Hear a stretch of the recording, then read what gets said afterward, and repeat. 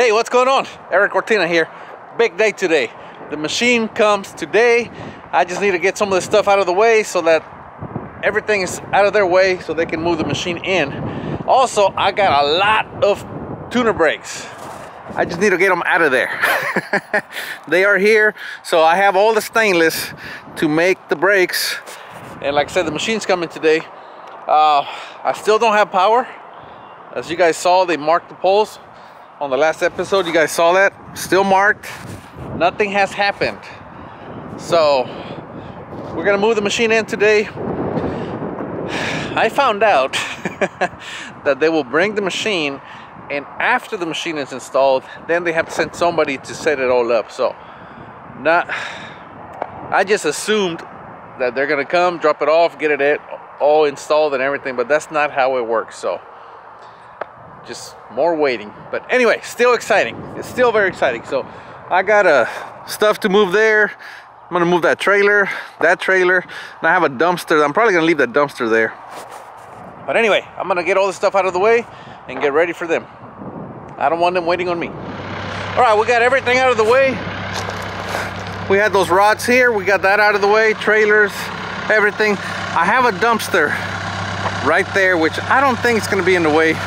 But if it is, those riggers will have a big forklift, so I'm sure they can just pick it up and move it if they need to. Other than that, wide open space. They shouldn't have a problem getting the machine in here. This door that I have here is 12 feet wide, 12 feet tall. So this should not be a problem. And the machine's gonna be right there. So, can't wait. There's the first part. That is the conveyor, the chip conveyor. I guess the lathe won't be far behind. All right, so this is the conveyor.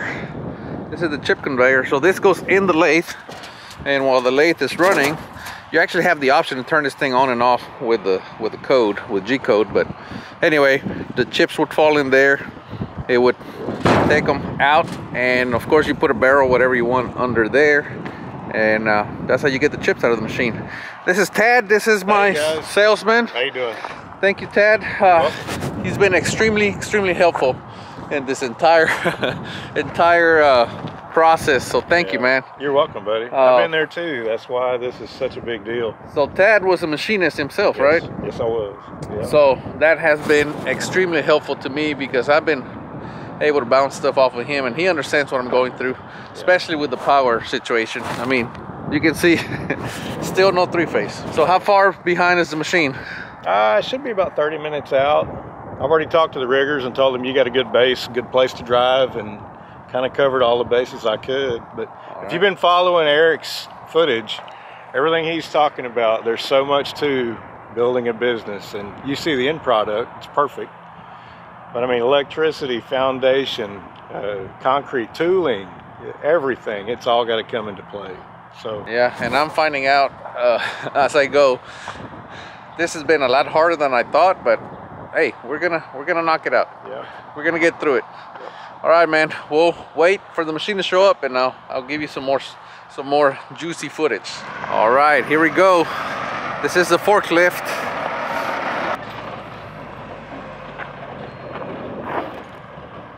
All right,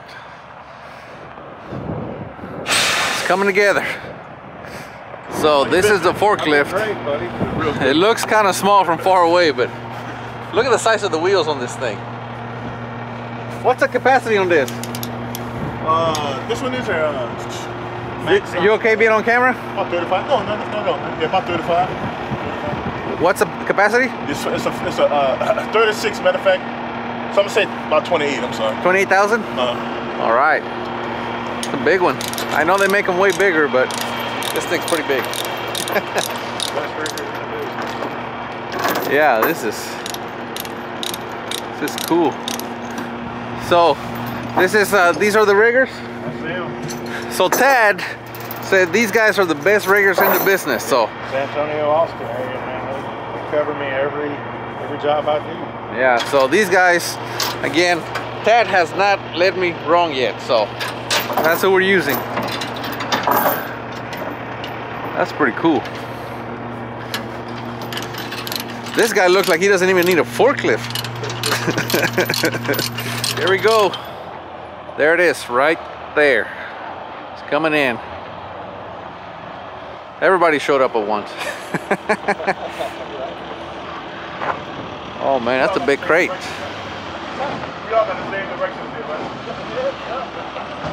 All right, exciting times. So he got lost for a while. That's why these guys are giving him heck. Where we're gonna put this thing? Holy! All right.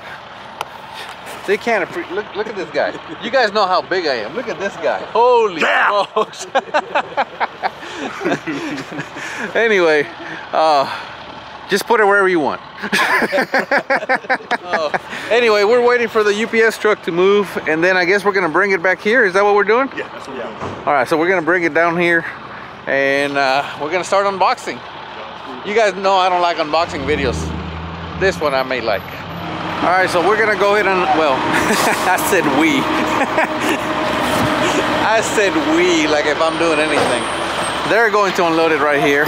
So they're gonna take this big forklift and they're gonna stick it under that box.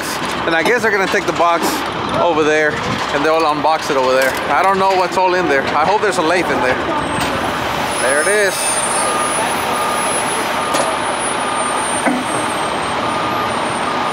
Big crate.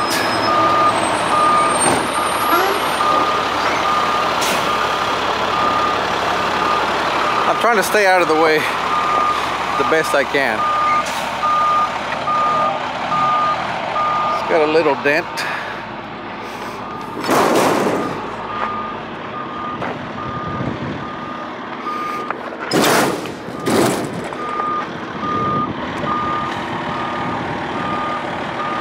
All right, they're gonna go ahead and unbox it right there where it's at. There it is. She's in there. What is it? What is it? Are you wondering what it is? You'll find out very shortly, camera. There it is. There it is.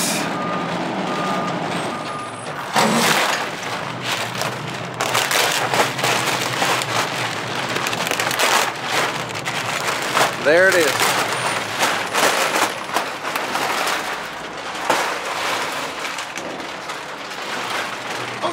Oh! There she is. Finally. Oh, right over here. Thank you. Finally. She's a beauty, Tad. Thank you.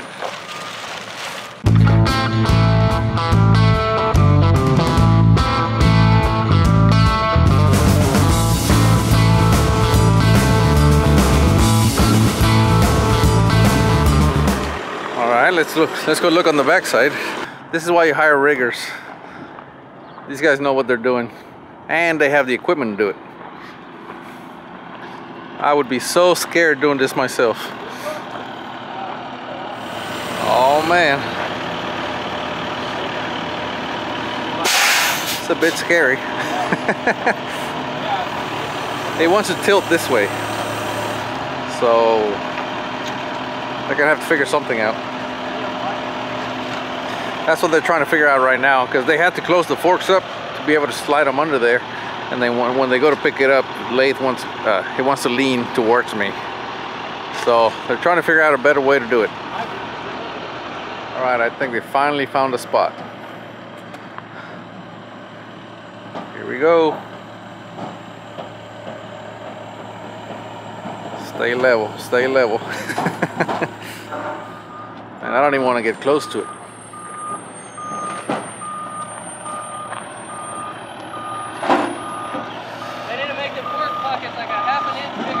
She's off the platform.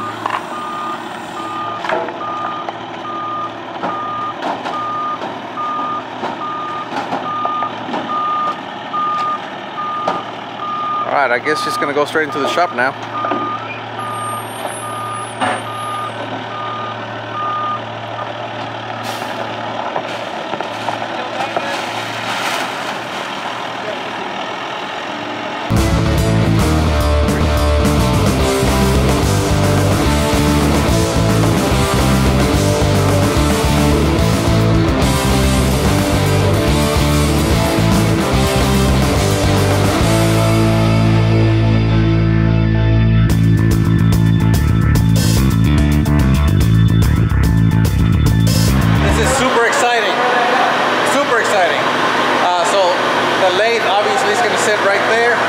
chip conveyor is going to be on the other side.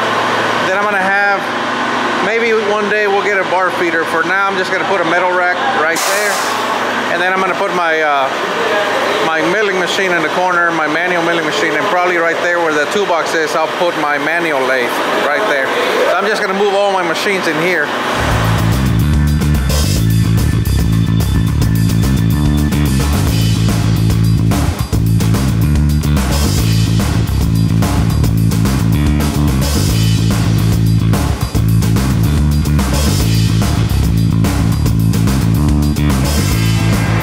Applying grease to all the feet, so when the bolts sit on there, they can rotate freely.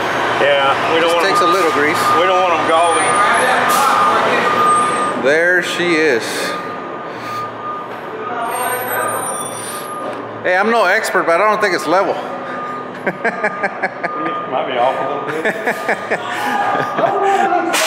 bit. Looks good to you, huh? So this is why I sealed my floors. That stuff will wipe right up. Okay. All right, so obviously they're still not done setting it up, but let's take a quick peek in here. There's the main chuck. This is a sub spindle. Of course, that's the turret. This is a tool checker. And of course, there's a light. And yeah, it's all in here. Look at those lines. Holy smokes.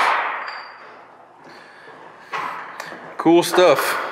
So now they're going to use some manual jacks. Is that what's going on here? You got it on the front Yep. and the little space.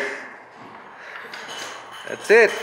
There's a little right here. I just want to show people that it does not penetrate. All right. All right, so now they got to get the chip conveyor. Bring it inside. All right, he got it.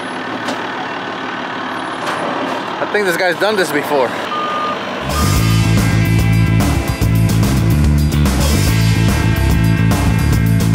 All right, so I think we found a good stopping point.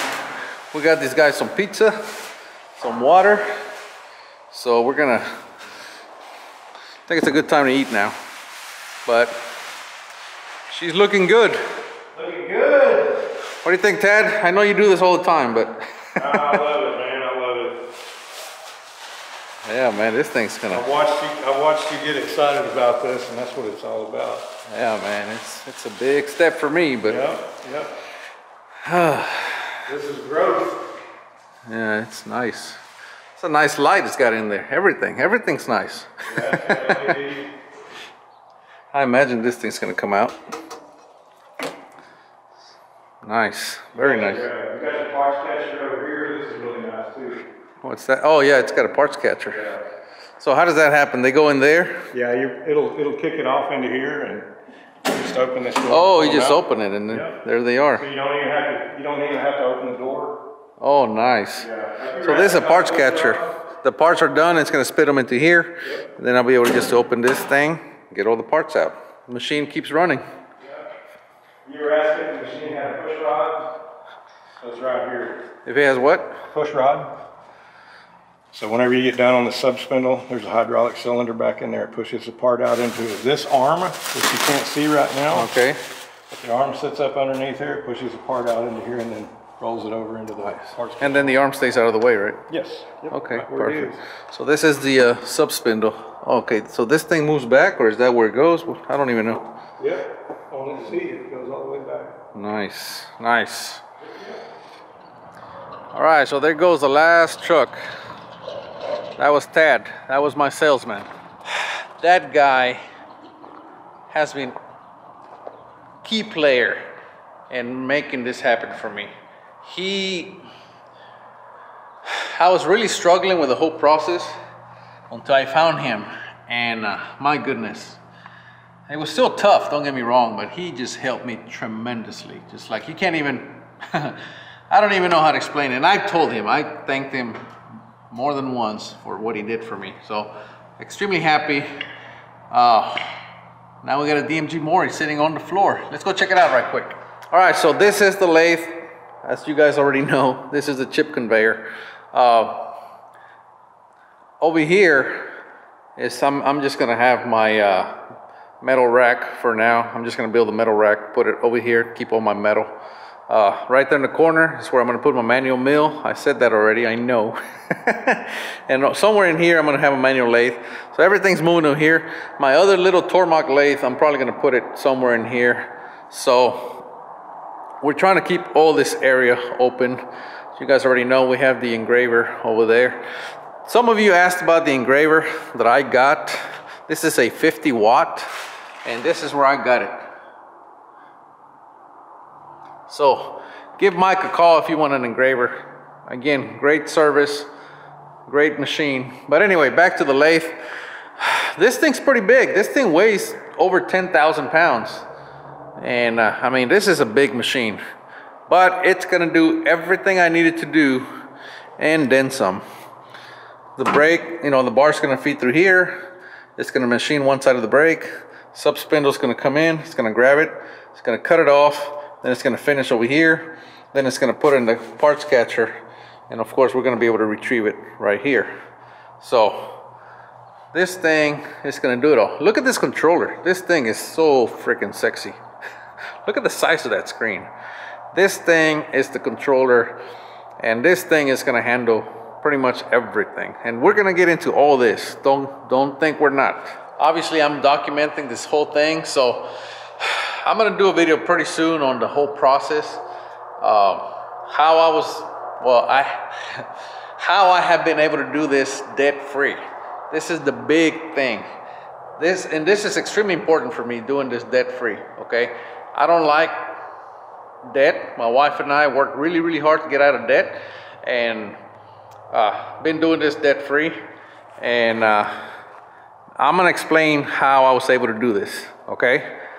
No, I did not use your money, because I've had one or two people email me and say that I have one for sure. He said me making a machine shop or building a machine shop did not look good on me, because you know, some people may think I'm using their money.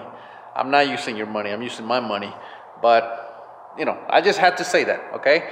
Having said that, I'm gonna make a full episode on how I was able to do all this debt-free.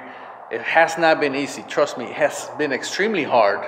And it's not so much for the money, it's the whole process. Everybody wants you to go into debt. Everybody wants you to get a loan. Everybody wants you to get this, that, and the other. And when I tell them I don't want to do that, I want to pay cash, that literally complicates the whole process. But we're gonna get into that, because I think it's something very important for you guys to see and to learn, and to figure out that you can do this debt-free. Again, it's not easy. Nothing's easy, but I just can't believe how hard it is to pay cash for things nowadays. Everybody wants you to, you know, to sign on the dotted line and, you know, just pay that interest. But anyway, here's the machine again. I think I'm gonna leave it right there. They're gonna come tomorrow and finish setting it up. I'm gonna run in the morning and get a generator, because we're gonna need power for this bad boy. And compressor, I still don't have an air compressor. That's all I have, this little pancake. And I think that's all I need for now. But, you know, to run this machine, I'm gonna need a bigger compressor. I still don't have power, but like I said, the generator, we're just gonna have to power it with that and go to town. Tomorrow, we're gonna keep working, and I'm gonna document as much as I can, because I want you guys to be part of this. And if you're thinking about doing something like this, or maybe this helps you, okay? All right, exciting day today. We'll see what it looks like in a year. Thank you very much. Thank you for being part of this, and I'll see you guys next time. Keep them centered.